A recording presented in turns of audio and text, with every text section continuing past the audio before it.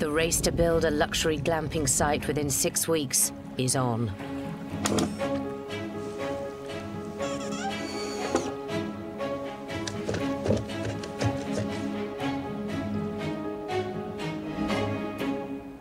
The chateau is on our island, surrounded by the moat. Jenny and Steve's coach house.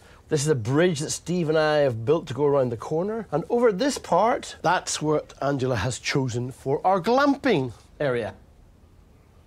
And the dome has got a bridge going to it. To make it nice, she wants to have an even bigger dome over here. We need to have showers, kitchens, facilities. So we're fabricating a shower at this end, a sink here, a loo, and at this end, there's going to be a whole kitchenette. Angela wants us to build a whole big area for lounging around in the sunshine. Plus, there'll be a big barbecue pit in it to sit around. It's not exactly camping. Big armchairs, double beds, wood-burning stoves. Hot tub, I've heard mentioned. It's a massive project. Sadly, we're doing all this at the time of year when it's wet and boggy and dirty, and all in all, that's what she wants, and that's what she gets. While Dick's busy clearing the ground for a hot tub, Steve the builder is installing a new bathroom. It's nice when it's not raining here. We are well on it. The floor's not looking too bad. We've got electricity and water being connected up. Still more to do with each of those.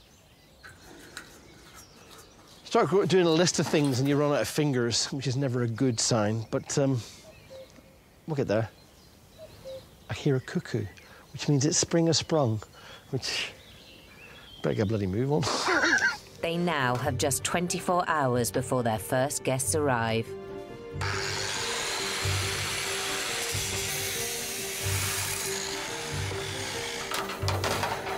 That's a barbecue capability, which is all that sort of we need to have. While Dick works outside on the bespoke barbecue, Angel prepares the inside of the dome. With just minutes to spare, the Chateau's new glamping site is finally ready for guests.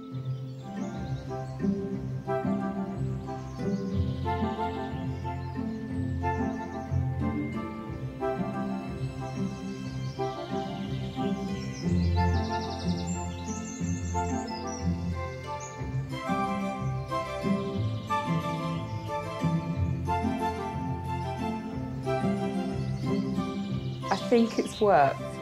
I really, really love it.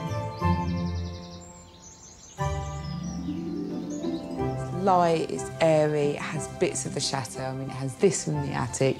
It's had things that have been handmade. We've enjoyed doing this. I think we have.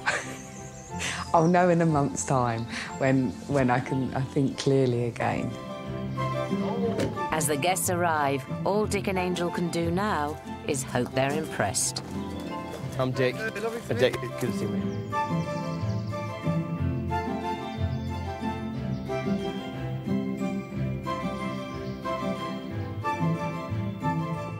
I think they liked it. They were really excited. You just didn't know how they were going to receive it, really. You asked her. You've got day off tomorrow. No, I haven't. No, I haven't. She said that, and when she lies, her ears wiggle. I can tell when she's telling fibs.